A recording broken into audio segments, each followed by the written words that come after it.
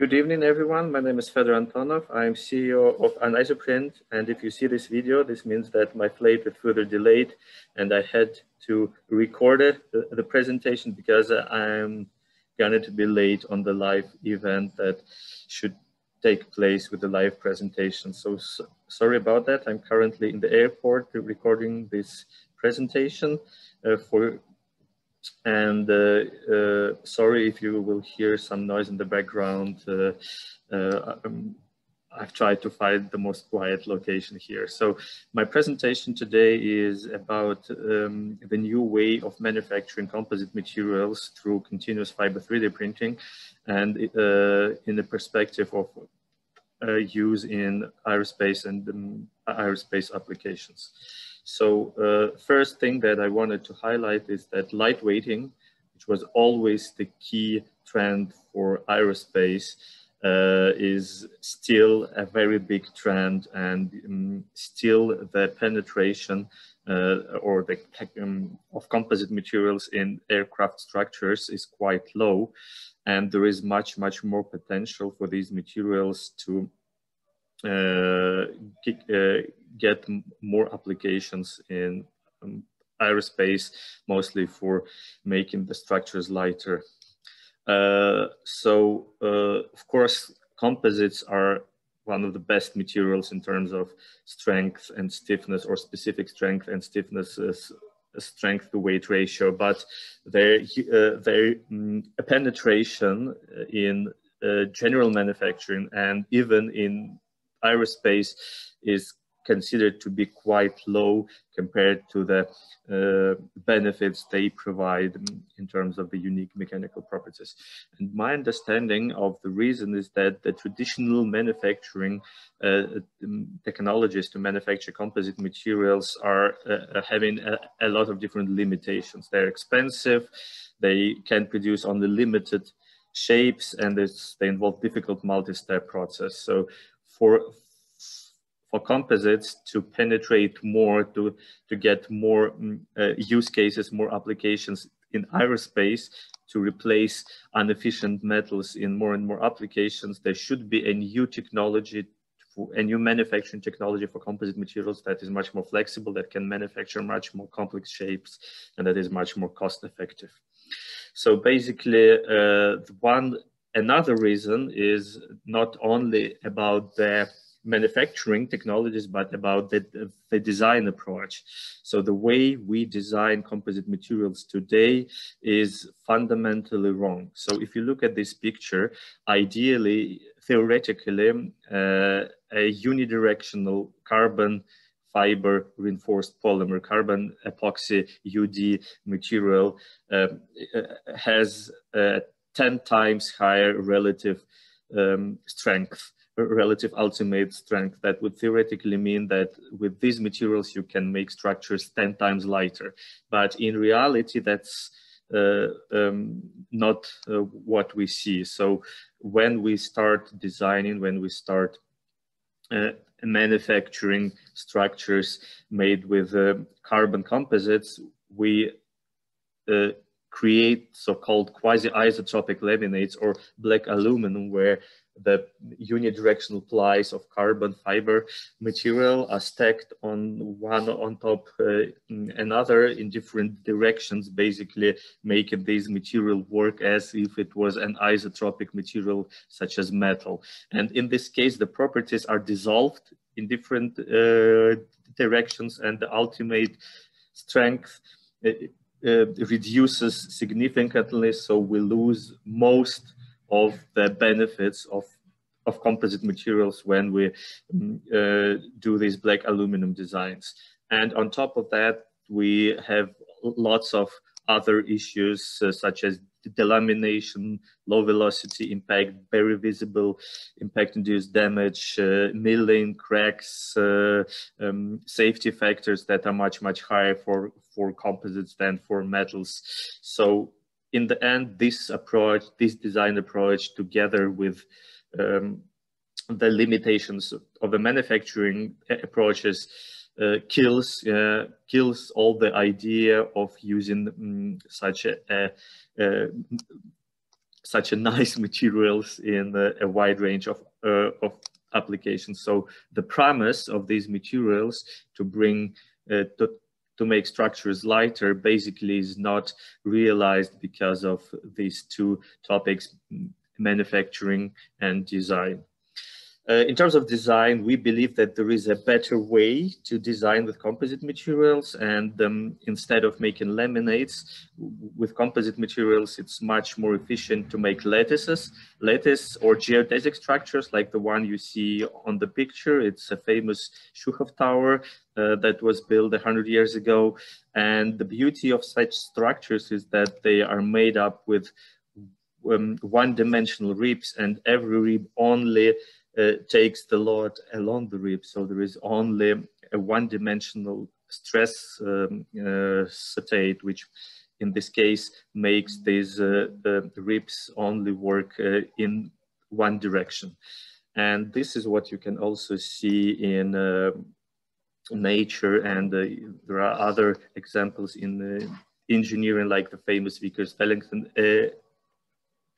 aircraft. These latest designs help to make structures much more optimal, either in nature or, as we can see it, in the history of manufacturing. But actually the problem was that in case of Vickers-Wellington, that manufacturing the manufacturing process was way too much inefficient. So with lattice designs, with composite materials, it's even better, because composite materials, they have directional properties. So most of their properties are along the fiber direction. So in case of lattices, all the properties are along the ribs, and ribs only work in one direction, only along the fibers. So when using composites together with lattice approach, gives us a lot of benefits in terms of design and optimization. So if you make, for example, a fuselage with metal with aluminum, then the skin stiffener approach works perfectly well.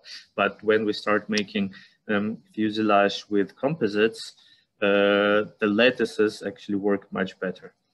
And as I explained, again, the beauty of combining lattices and composites is in the ability, is in the fact that in lattices, anisotropic unidirectional carbon fiber only is only loaded along the primary fiber direction. There is another nice example of a so-called anisogrid lattice. So this is actually a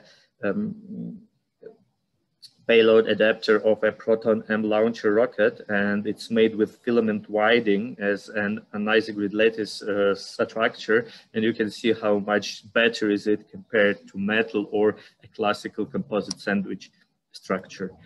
Another approach that we want to implement in our designs is so-called fiber steering. So instead of just placing the fibers always straight, in every material point you steer the fiber, you tailor the material properties in every point to be consistent with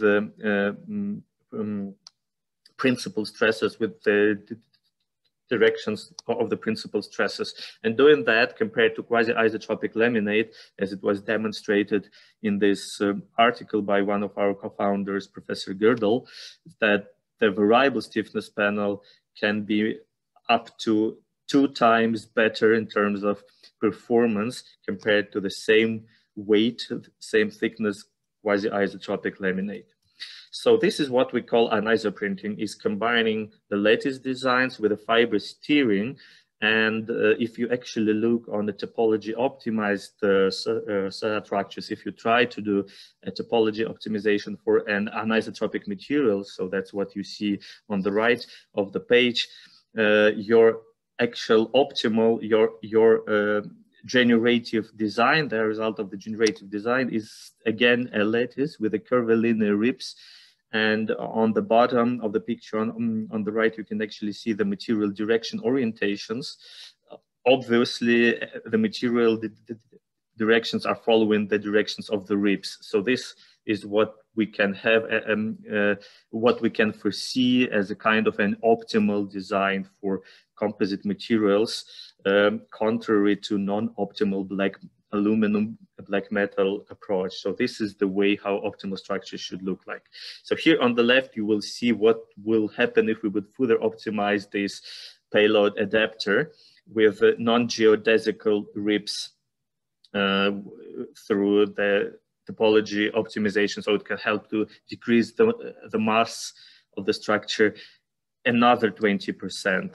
And this is what in the middle, for example, what you can do with fiber steering, where you can create the equally stressed designs, equally stressed structures. And here on the right is an example of a topology optimization of a wind grip of a UAV structure. So now the question is, how do we actually produce composite materials today? Can we use the existing technologies to make these designs? No, the answer is no. So the shapes are limited for existing technologies such as filament winding or fiber placement, and then there are much more complications. So the mold is required, the post-curing is required, the machining is required. So to actually make these designs, we need another technology that is also a part of Anisoprinting concept. So this is technology that should have virtually no shape limitations, that should be, as per our vision, a single stage, fully automated process that doesn't require tools or molds or curing or post-processing or machining. So this is the ideal technology which we are which we are inventing, which we are bringing to the market to be able to produce these optimal designs. So in a hardware perspective, this is done with what we call composite fiber co-extrusion approach. So it's an extrusion-based technology, an extrusion-based method where we actually a co-extrusion where we simultaneously extrude through a nozzle a thermoplastic material, so to ensure in situ consolidation, in situ curing of part while printing, together with a special reinforcing fiber, a toe preg, which is preliminary impregnated with a thermoset resin and fully cured, so the thermoplastic actually doesn't have to impregnate it. It doesn't have to go inside the fiber toe. The fiber toe is already impregnated. So the final part, the final composite material that we can have, we call it a B matrix material, which has one matrix inside the fiber toe, which is a thermoset, and another matrix between the fiber toes, which is a thermoplastic. So with this, we can guarantee a very good material quality with very low porosity and good fiber distribution. We can print, we can manufacture different curvilinear trajectories of fiber laying on a very high curvatures. We can use different polymers as a main matrix material for different kinds of applications, for like thermal stability or chemical resistance or flame retardancy. And we can print lattices. This is the unique feature of the technology. Because of the flexible fiber volume ratio, we can actually make the intersections, the junctions of the fibers, keeping the material volume constant. So basically in the intersection, the fiber volume fraction is doubled compared to the rib. So it's very important that the fibers go through the intersection and they do not stop and go, they are not cut, they work continuously.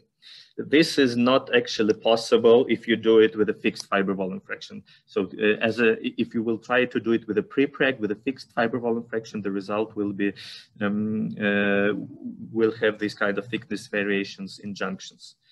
So we have different products that are currently implementing the technology from desktop to industrial in different sizes and capable of working with different polymers, even with high temperature polymers, with different materials, with different reinforcing fibers. And we have a special software that can help to implement these complex designs. So to finish my presentation, there are a few use cases that we have developed throughout last couple of years for aerospace industry. So this is an example of interior bracket, so-called monument bracket, which was designed with the topology optimization approach out of a pure 3D printed composite material, and the weight savings were 50% compared to the original aluminum one. This is another example of a latest structure from the early years of Anisoprint of 3D printing lattice fins for microsat launch vehicle. So you can also print these kind of grids for solar panel, for satellites, or you can print this kind of topology optimized interior parts such as aircraft seat supports with a weight reduction of more than 40% compared to original aluminum one.